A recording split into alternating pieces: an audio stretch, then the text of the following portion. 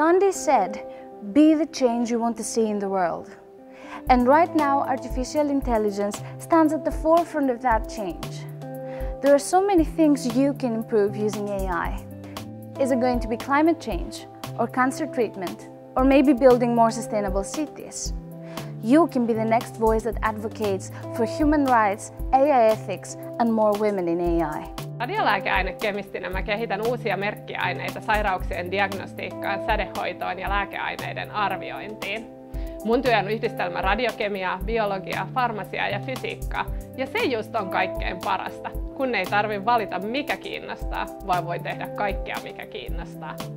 Maantieteilijä voi tutkia vaikkapa kaupungistumista tai ihmisten kulkureittejä. Matsassa mua kuitenkin kiinnostaa eniten ilmastonmuutos ja miten se vaikuttaa luontoon. Mä tutkin ekosysteemejä ja niiden toimintaa, ja siten mä voin auttaa meidän planeettaa.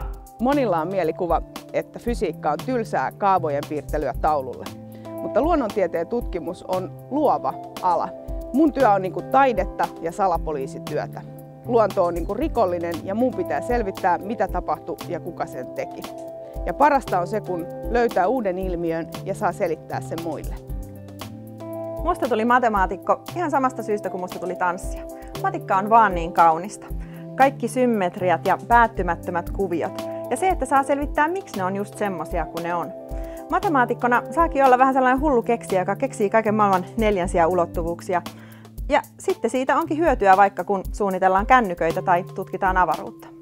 Mulle on ollut yllätys se, että fyysikot ei teekään töitä yksin. Meidänkin ryhmässä on porukkaa sekä fysiikasta, kemiasta, matematiikasta että tietojenkäsittelytieteessä, ja me yritetään yhdessä selvittää, miten ilmassa molekyylit muodostaa pikkuhiukkasia. Me yhdistetään voimat, niin meillä voi avautua ihan sellainen uusi näkymä, että näin tää ratkee.